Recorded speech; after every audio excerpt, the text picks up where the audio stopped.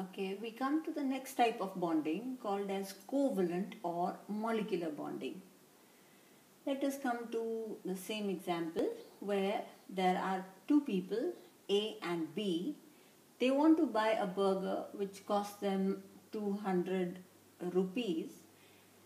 A has 100 rupees, B has 100 rupees. When we talked about electrovalent bonding, we said that A gives his 100 rupees to B so that B is capable of buying that burger. The other possibility is where A and B pool in their money. That means neither is A giving to B nor is B giving to A. Instead, they put their money together, and when they put their money together, they come together, they have in all 200 rupees and they go and buy the burger and they share it equally between them. This is a similar scenario when we see when there are two atoms, none of them is ready to part with their valence electrons because they cannot give away more than 3 electrons and they cannot take more than 3 electrons, because that will make them highly unstable. So, if you have a scenario where there are two non-metal atoms, that is having 4, 5, 6 or 7 electrons in their outermost or valence shell, in such a case they will come together to have 8 electrons in their outermost shell. Because they are sharing, there is no transfer of electrons, so there is no deficiency or excess of electrons in any of the atoms. Hence, there are no ions formed over here, only molecules. Typical examples we see are carbon dioxide, methane, carbon tetrachloride, nitrogen, oxygen, hydrogen, and many more. Most of all your organic compounds have covalent or molecular bondings. Hence, this type of bonding is very important to understand as well. I've taken two simple examples over here. The first one is of nitrogen, where we consider the case how nitrogen as a molecule is formed by its atoms. Nitrogen molecule means there's nitrogen atom involved having an atomic number of 7, electronic configuration is 2 and 5. That means the number of electrons, valence electrons, is 5 over here. So how many more electrons do you think this needs in order to complete its octet? So 5 plus 3 makes it 8. In other words, each of the nitrogen atoms needs 3 more electrons in order to have 8 electrons in the valence shell. We again draw what we call as Lewis structure or dot diagrams. Here we have represented electrons by different symbols. It does not mean that the electrons are different in each of the two atoms. It is simply a symbolic way of representing the nitrogen atoms so that there is more clarity in the diagram. Actually, there is no difference in the electrons of the two atoms. You need to remember that. You could have put crosses over here. It doesn't make any difference. It's just to avoid confusion. That is why I prefer to put different signs in order to represent electrons of two different atoms. So nitrogen has 1, 2, 3, 4, 5, short of 3 electrons. Nitrogen 1, 2, 3, 4, 5. So each one of them needs 3 electrons in order to complete its octet. So they both come together, bring in their 3 electrons, 3 electrons. Now if you notice, 1, 2, 3, 4, 5, 6, 7, 8. Remember, while drawing the circle, you have to include these 6, that is the shared pair of electrons, 3 pairs are shared pairs, and the 2 unshared pair. Similarly, for this nitrogen also, we will draw a circle and we will include the shared pair of electrons. So this circle I had not drawn earlier so that there is more clarity. Please remember, you are not to include all the electrons. For the first nitrogen, we include only the shared pair of electrons and its lone pair. Same way for the second one. This is the dot diagram or the Lewis structure. Now, since there are 3 pairs of electrons being shared between the 2 atoms of nitrogen, hence it is an example of triple covalent bond, and it is represented by 3 dashes between the nitrogen atoms.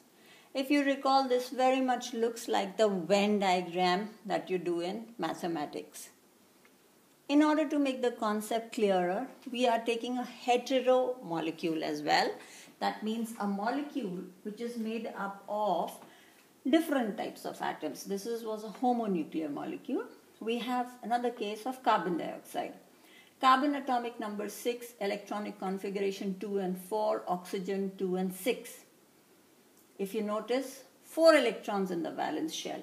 In other words, this carbon needs 4 more electrons in order to have 8 electrons in the valence shell. And oxygen, on the other hand, only needs 2. So, what does carbon do about the remaining 2 electrons? Here, a simple solution is found.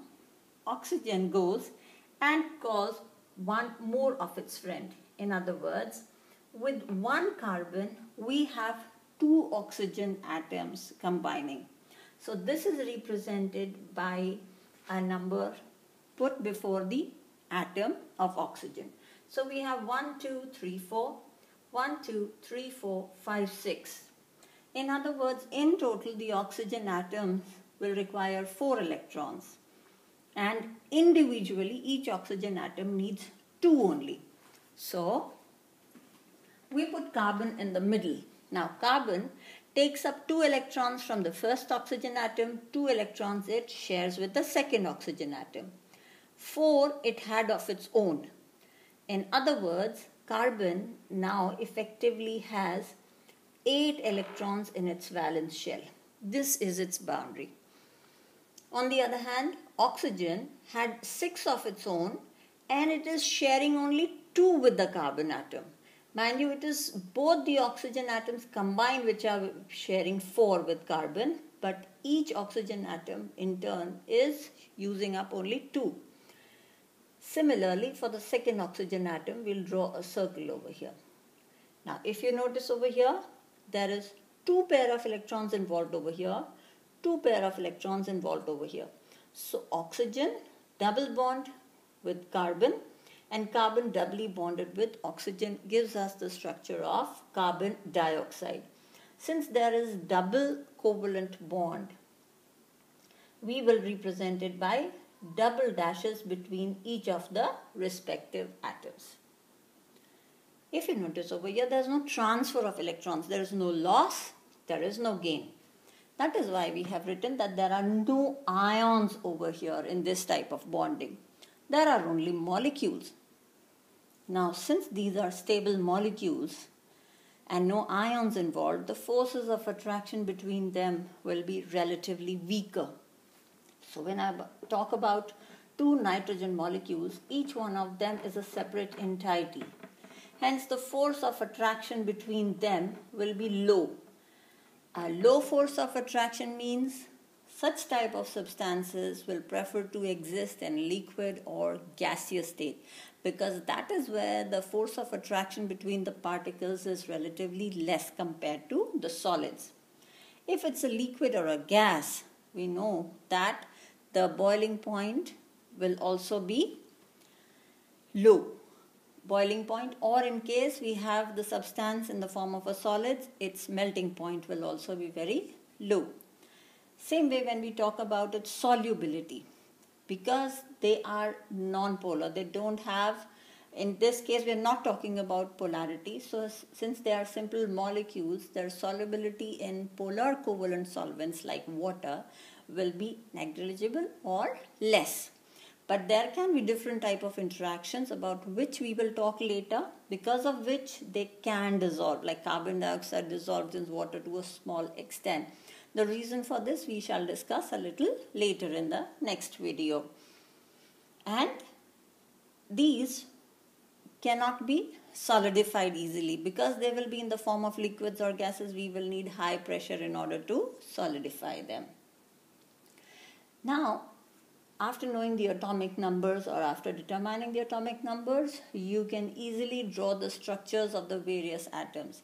I will advise you to attempt the structures which have been mentioned in the worksheet which accompanies this video, so as to get a stronger grasp of the topic of ionic or covalent bonding. The covalent bonding discussed over here is more for the high school students, discussing the concept of covalent bonding or extending it to the concept of hybridization and sigma and pi bonding will be done in the next video. I would advise that you practice these structures first in order to get a stronger grasp of this particular topic. Hope you understand it.